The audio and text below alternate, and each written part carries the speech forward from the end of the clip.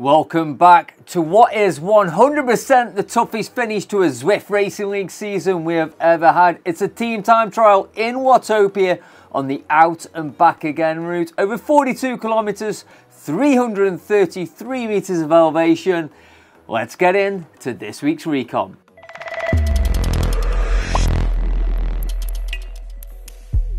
So yes, although this is the final Recon in the Zwift Racing League for season 23-24, I am coming back for a few more Recons for the Zwift Games, which is almost upon us. And of course, we have a few new routes to cover. I am also excited to tell you I'm heading to LA in March during the Zwift Games, and we'll be recording a special podcast with co-host Christopher Schwenker, so keep an eye out for that. Okay, before we get on course for this Recon, we have some big news to announce. You remember at the start of this round, I announced we're running the Design a Jersey competition, and I'm pleased to say we've had some amazing designs sent in, and it's now your turn to get involved again and vote on one of those amazing designs. Down in the description, you're going to find a link to the voting pages, and on that page, you'll also find a brief description of those designs.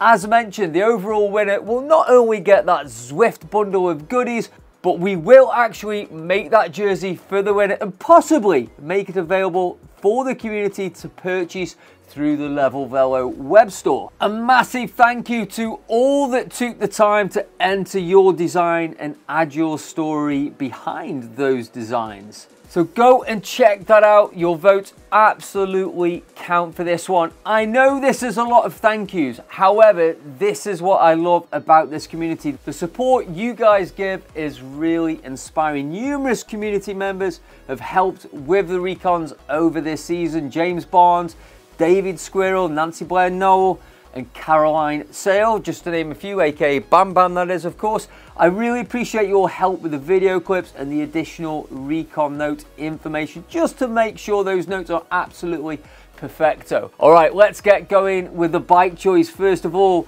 out and out aero TT bike is the choice. So full aero wheels and aero frame. Yes, there are some climbs, which we will unpack in a second, but there are also a lot of flat and rolling roads, so aero is the choice for me on this one. Right now we're doing it a little differently, and I'm going to focus on those key areas before we run through the whole route in the video. At the end of the video, the whole route will play through along with the Recon notes. And here are those Recon notes. As mentioned, it's a long one at 42 kilometers and with some notable sections to this route which will really test the team's strength, endurance, and most importantly, the team's teamwork.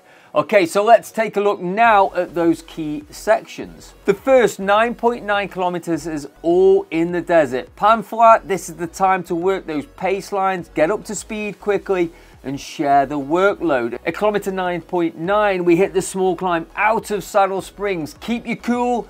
Don't be afraid to punch the numbers a little here to keep the speed high. You will get some recovery on the other side of this rise, but keep all riders together. We then head towards the big climb up the volcano, which starts at kilometer 22.2. This climb is in a couple of stages with some flat segments in the middle, but it's the final 1 kilometer section which is really pitchy and tough. Again, keep a solid pace, let all riders roll through as required, ensuring to keep 4 to 5 riders all together on this climb. For the final kick to the banner on this climb, I would push hard to maximize speed, and if needed, regroup on the flat loop at the top on that summit there. Make sure you have all riders together though before you start the descent.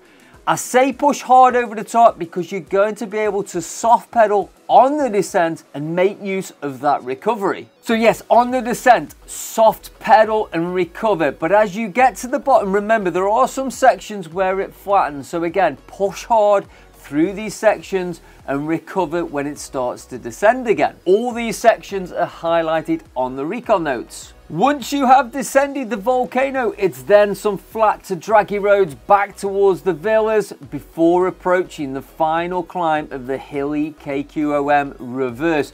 You know the one where you approach those large statues and it pitches up to about 10% with that hard right turn. It's then a draggy moderate climb over the rest of the KQOM.